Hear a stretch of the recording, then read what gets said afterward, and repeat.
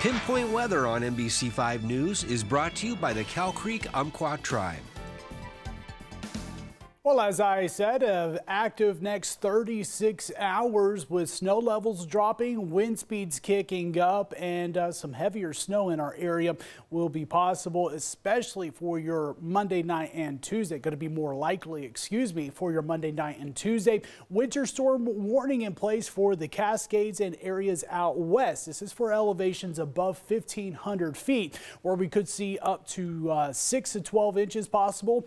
Getting above 4,500 feet could see up to 16 inches of snow, as well as some of the wind gusts up to around 35 to 45 miles per hour. Now, elevations 500 feet to 1,500 feet, we could see those accumulations up to 1 to 4 inches. Travel going to be a little bit more difficult to becoming a bit dangerous for your Monday night and Tuesday because of the snow that is expected in our area. So if you are planning on getting out, it's going to be better to do so early today or wait until the storm passes. As we're getting into Wednesday, the rest of the week looks pretty quiet. We'll see wind speeds picking up today, especially east of the Cascades. And again, those wind gusts getting up to around 35 to 45 miles per hour. High surf warning in place for the coastline. Make sure you're staying a little bit offshore with those high waves expected here today. So watching the snow levels today dropping very, very quickly. Cold front's going to be pushing through the area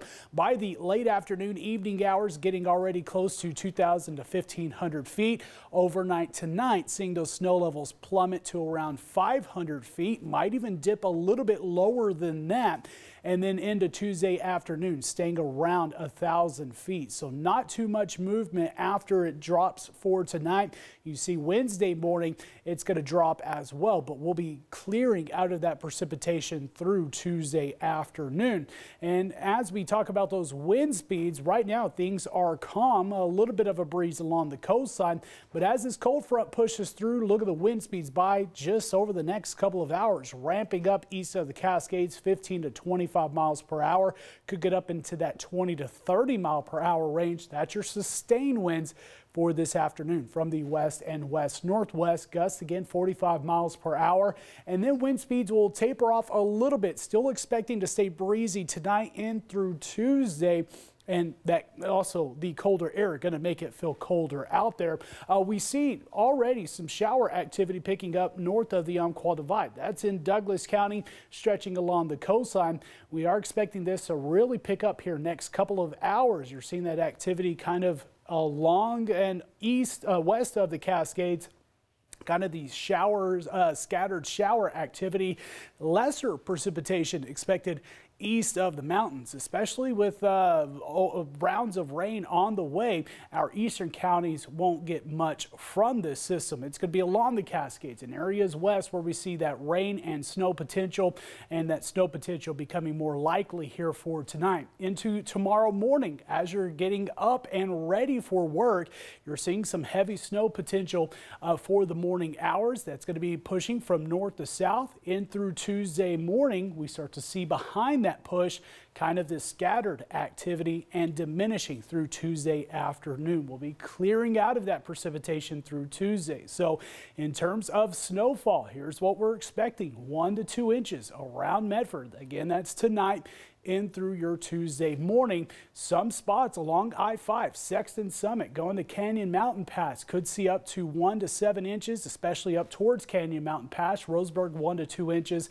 Siskiyou Summit, 3 to 6 inches of snow. So that does lead into getting into some of that dangerous traveling issues.